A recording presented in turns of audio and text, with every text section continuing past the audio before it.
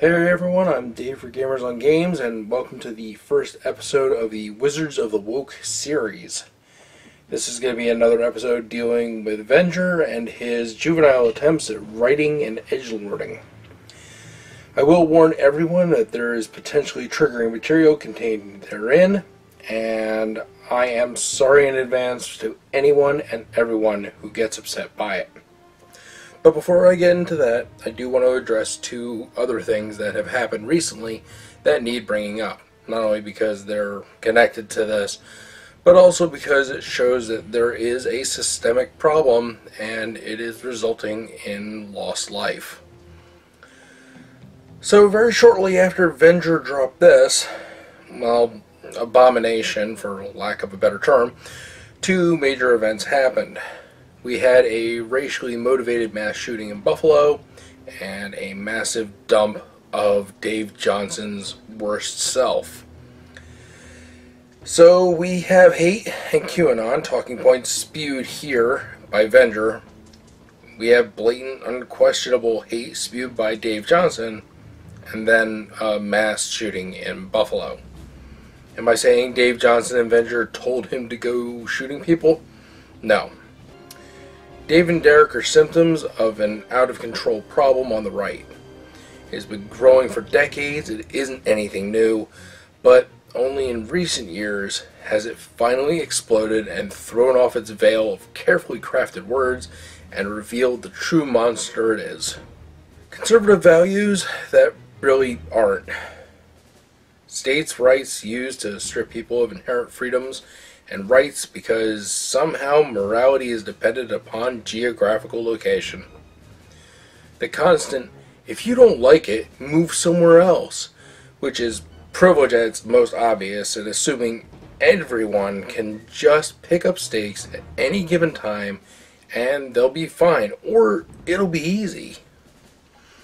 I'm sure most of you are hoping to hear me talk more about Star Frontier's New Genesis writer and the absolutely toxic mess dropped about him, and I'll get to it. But as of this recording, Dave Johnson has had all of his work removed from DriveThruRPG and one bookshelf. It's a good start at the very least. Oh, and speaking of removals, what we're going to talk about in this video was also removed from DriveThruRPG. And while he'll scream to the rafters, free speech and freedom of expression, remember, DriveThruRPG is a private company, and as a private company has terms of service which users and content producers must abide by. If they do not like the content or the creator, the content is subject to removal or banning.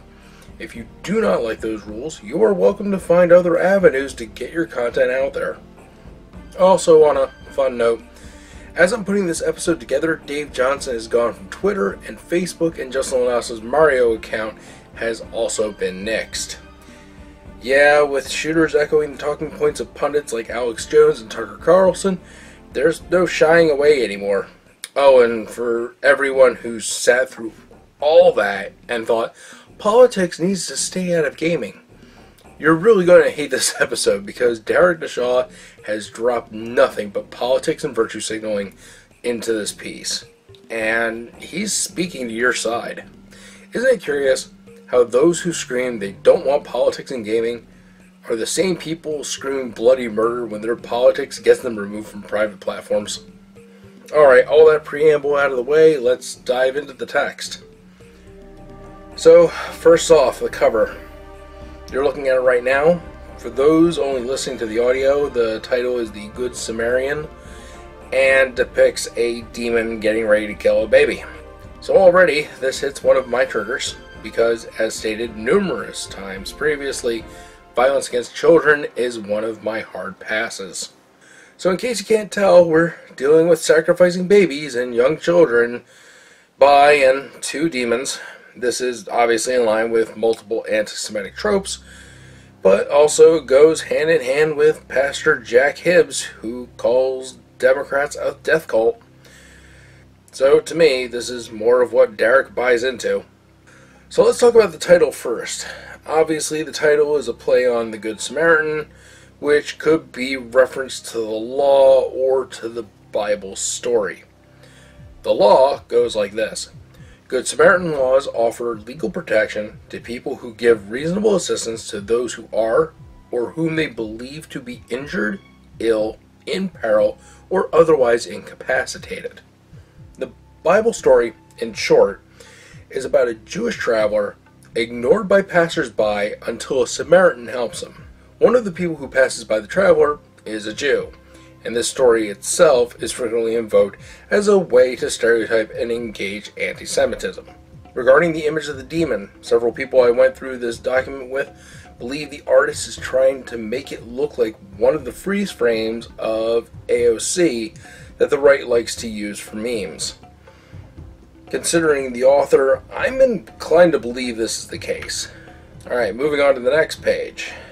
Alright, so here we're going to get into the meat and potatoes of all this. So before we get to the quote-unquote adventure, Derek needs to bludgeon us all with how great it is that women are losing bodily autonomy, and this whole song and dance is to commemorate that. We've accurately portrayed and established the character of Venger Satanis, so the fact that he's basing his entire adventure around the overturning of abortion isn't surprising. It is more of his race to the bottom of the barrel mentality. Take a moment to note how he declares triumphantly that this will return to the states for them to decide based on geographic location. So, states' rights. Now, where have I heard that before? Oh, right, slavery. Yep. Once again, conservatives are taking the worst ideas possible and making sure we are all aware that they are states' rights. So, because Venger has opened up the door to his love of states' rights and about his anti-choice stance, this allows me to break out my soapbox and deliver a rebuttal. So here we go. To people supporting states' rights as the way to go on abortion, I ask you this: does good and evil vary based on geography? Is slavery bad because it happens in New Jersey, but the same slavery happening in Georgia is just fine? Is denial of the right to vote because of the state you live in change moral equivalence? If where you live in the United States determines your validity as a person and the rights due you, then this country deserves rethought, reformatting, and a new moral compass. Regarding some points brought up by the anti-choicers, even if you grant personhood to the collection of cells, zygote, fetus, or unborn baby, its personhood and collective life experience of null and its theoretical personhood doesn't outweigh the collective life experience and established personhood of the mother. Furthermore, no person, including the collection of cells, zygote, fetus, baby, gets access to a woman's body against her consent. Forcing a woman of non-consensual pregnancy to carry to term is abuse. It is prolonged psychological and emotional trauma of the victim, and is in fact re-victimizing them. Furthermore, there are states with laws that grant rapists rights to a child born from the rape, which ties the victim to her rapist together longer, potentially for life. Another point I want to make is that when you look at the way pro-lifers talk about the protection of life, then start throwing around potential laws that will institute the death penalty for abortion clinic workers, doctors, or pregnant persons seeking the procedure, the lack of internal consistency is laid bare. Remember, conservatism is primarily about hurting liberals. Why do you think owning the libs and triggering the libs is so damned important to them? It's all they have. Seriously, I could go down every single point anti-choice religious zealots have for their terrorism, but that would make this video about that instead of about Venger's latest abomination. Oh, and I use the term due to the multitudes of homicides, bombings, and violent riots that they've evoked over the years. So yeah, anti-choice extremists are domestic terrorists. Getting back to the text. Under the backstory, you'll see that the players are given a vermilion and black crystal. Now, an interesting thing I think I've discovered, I may in fact be colorblind to this shade. I see vermilion as more orange than red, and to me, this makes the crystal a dog whistle to the super straight movement.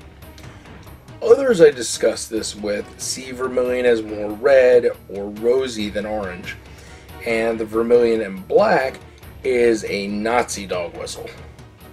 So there is that, but the crystal itself, some are seeing as QAnon itself, in that it imparts wisdom and insight beyond what others see. On to the next page, we get introduced to the wicked sister cities of Sodom and Gomorrah. Obviously, Sodom and Gomorrah. And though the actual reason for the destruction of biblical cities has nothing to do with homosexuality, that hasn't stopped the interpretation to stick, despite passages in Ezekiel disputing that. Keep in mind, the cities were destroyed because people wanted to rape angels, and to protect angels, Lot hands the crowd his daughters. And remember, Lot is regarded as a quote-unquote good man. Keep that in mind the next time you defend that the Bible is appropriate for children and lessons to live by.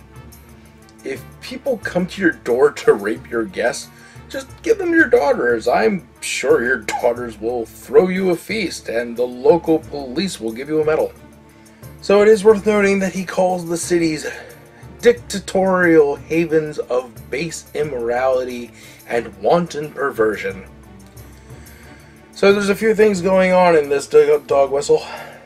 First off is the conservative talking point that liberals are fascists who want to destroy freedom. And secondly is the conservative love of labeling cities, namely New York and Los Angeles, as leftist hubs of depravity, as opposed to their over-idealized vision of Middle America. Considering where Derek lives, this fits neatly into his little pigeonhole. The shadowy collective of oligarchs is a blatant deep state dog whistle. Are you catching on to a theme yet? This is why so few take him seriously, unless they're as far down the rabbit hole as him. The homeless shelter reference is an unabashed reminder of how much conservatives hate helping out people who are less fortunate. Remember, everything with conservatives is about pull yourself up by your bootstraps. Despite what Jesus and true Christianity says about helping the poor, you'll see this again when he writes, "Do not struggle to change their living conditions or improve their lot in life." And his remark, "When they aren't complaining about too few cherry piles atop their decadent cheesecake," reeks of the avocado toast trope conservatives scream about with millennials and younger generations. It's curious how the conservative movement can't seem to get out of its own way when it comes to criticizing how modern generations live and work, especially when they're trying to live and work rather than live to work. But this fits in nicely with puritanical and Protestant work ethic, which overemphasizes the value of a person is proportional to the work output they create. In short, they're only as useful as the money you can make for someone else. This is also why basic living wages, minimum wages, health benefits, retirement for working and lower classes, and anything else that doesn't benefit the rich or can be explained away as your true reward is in heaven, as is looked down upon by conservatives. Moving on. The payment of 30 pieces of gold is a stand-in for 30 pieces of silver, which is a reference to Judas Iscariot selling out Jesus to the Romans.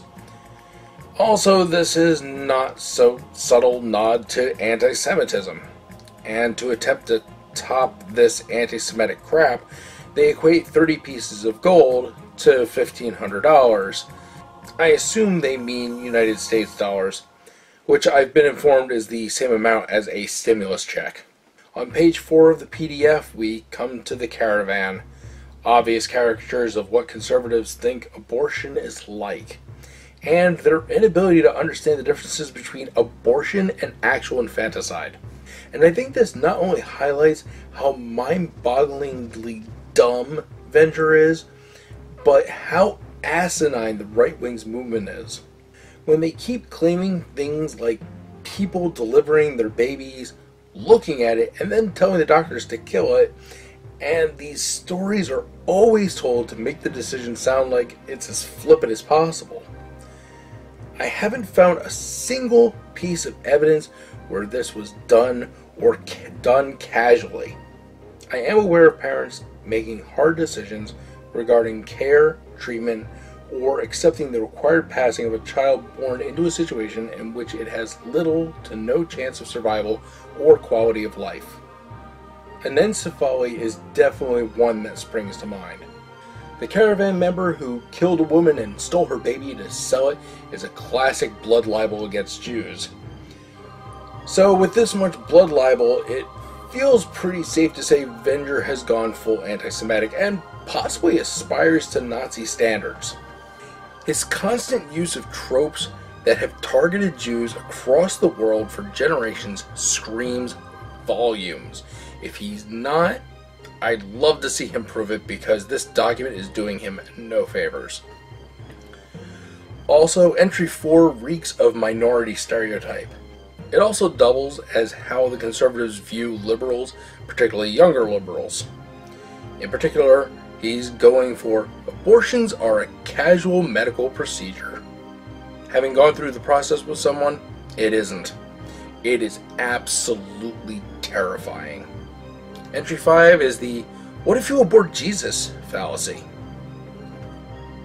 It's interesting while covering this that as my associates and I dissected this, the questions about why demons are sacrificing babies and humanoids of infernal heritage all seem to be the good guys. Some of us were confused, assuming the infernal humanoids and demons would be considerably similar, if not just outright the same thing. However, one associate laid it out that the infernal heritage beings are Derek's self-insert via his Venger Satanis personality. Explained the Dilith similarity to his own. If that skeeved you out, you're not alone. Also, quick aside, why did he have to drag John Carpenter into this? The eye-patch mercenary screams Snake Plissken. What did John Carpenter ever do to you to deserve being written into your crappy fiction? Under the section for the hook, he refers to his Sodom and Gomorrah stand-ins as collectivist shitholes. This is a 1-2 punch, as the collectivist part is right-wing signaling for liberals are all sheep, while shitholes is an obvious callback to Trump's opinion of Africa, which gets back to racism, proving that Venger is again A-okay with racism. Oh, and in case the callback to Africa isn't good enough, the commentary about terrorists is definitely a call against Islamic terrorism, as the terrorists in Venger's write-up here are coming from the outside. This is a telling look at Venger's psyche, as he doesn't see domestic hate groups as domestic terrorists, because why would he? The entire document has been a love letter to them. Oh, and quick aside, Venger, I'm only this far in, and had to lay out this much commentary on your, well, hate speech wrapped in an attempt at a game. Do you finally understand why Misty Mountain Games banned you? Why DriveThruRPG took this down? Alright, let's get back to this. The Holy Mission is more bias confirmation regarding how religious zealots see themselves when they harass pregnant people already having a difficult time with their decision. Oh, and quick aside, just remember the Bible says life begins at breath, not at conception. So again, Christian extremists can't even figure out their own religion. The money in concert with child murder is just more blood libel and good old-fashioned anti-Semitism, as it harkens back to Jewish hoarding tropes. Alright, so I think we all get this at this point, because going through this script this far has been agonizing enough. The writing is subpar, like high school freshman level. The dog whistling and overt hatred is everywhere and undeniable. So to wrap this up, Let's do the writing's general themes and tones. First, incel psychology and sociopathy at play, the aggressively fragile masculinity, underappreciation for their inflated sense of self, the disparagement of women and sex workers, all the biggest quote-unquote anti-abortionists, but in reality anti-infanticide personalities in this write-up are Infernals, which is a Venger self-insertion to browbeat the audience into an I'm right, you're all wrong, and loathsome for not agreeing with me mentality. The work is racist, classist, anti-Semitic, false, and empty Christian persecution complex, misogynistic, and loaded with incel and QAnon talking points. So overall, just another episode highlighting how Venger's propping up of this garbage. Him repeating Tucker Carlson and QAnon talking points, and generally adding to the atmosphere that causes violence like what we saw in Buffalo, Dallas, and Laguna Woods. Am I saying Venger directly inspired or caused the shootings listed? No. Am I saying he's contributing in his own way to an atmosphere headed by Alex Jones, Tucker Carlson, Ben Shapiro, and Nick Fuentes? Based on what I've seen here and from what I've seen him post, broadcast, and the comments he leaves or attempts to leave on my channel, yeah, I believe he fully subscribes to QAnon beliefs, right-wing talking points, and is accepting of the means to achieve those ends. If I had to give it a rating on a 5-star scale, I would demand stars be given to me, as I feel I'm owed them just for reading and covering this sloppy mess. So thank you to everyone who endured this with me. Good lord, this sucked. And lucky me, I get to do this all over again soon, as I've got to start covering the Dave Johnson mess soon. As always, please like, share, subscribe, and if you really like me and appreciate what I'm doing, throw me a tip via Patreon. As for me, I'm going to go and drink heavily. This is Dave for Gamers on Games and Wizards of the Woke sub-segment. I'm out.